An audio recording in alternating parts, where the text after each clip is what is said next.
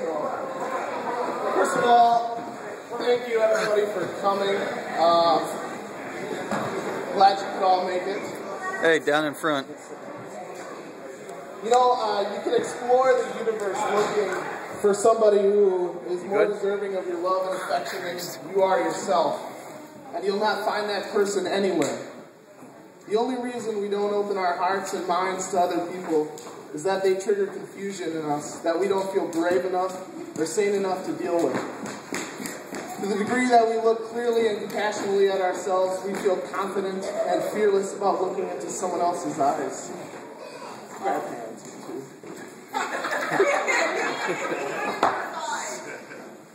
Sorry, grabbing hands. The beauty of life is, while we cannot undo what is done, we can see it, understand it, learn from it, and change. So that every new moment is spent not in regret, guilt, fear, or anger, but in wisdom, understanding, and love. Marriage is a promise to dedicate yourselves completely to each other, with body, speech, and mind. In this life, in every situation, in wealth or poverty, in health or sickness, in happiness or difficulty, you will strive to complement each other perfectly. The purpose of your relationship will be to perfect your kindness and compassion toward all beings, not just each other.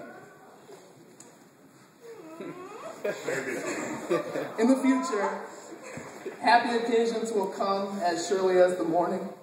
Difficult times will come as surely as the night. To say the words love and compassion is easy, but to accept that love and compassion are built upon patience and perseverance is not easy. Eve and Todd, you guys are happy today not only because you can share the joy of your love for each other with your friends and family, but also because you have the opportunity to express your aspirations for the future. Eve and Todd,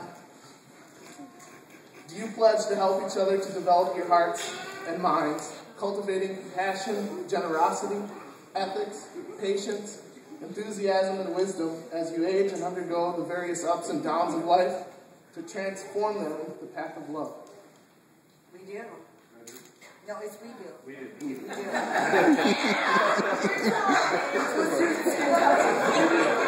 Set the tone now. Recognizing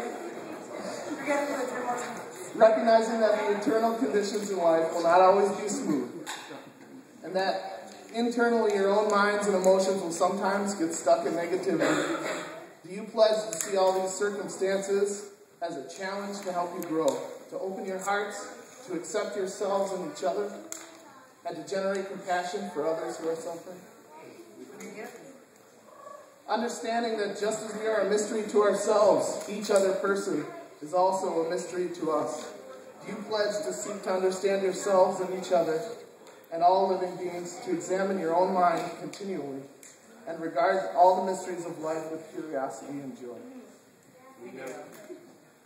And do you pledge day to day to be patient with yourselves and each other, knowing that changes come slowly and gradually, and to seek inspiration from your peers, not to become discouraged?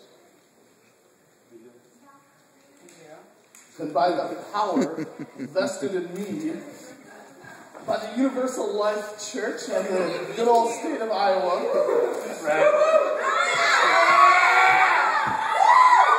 I now pronounce that you guys are hitched.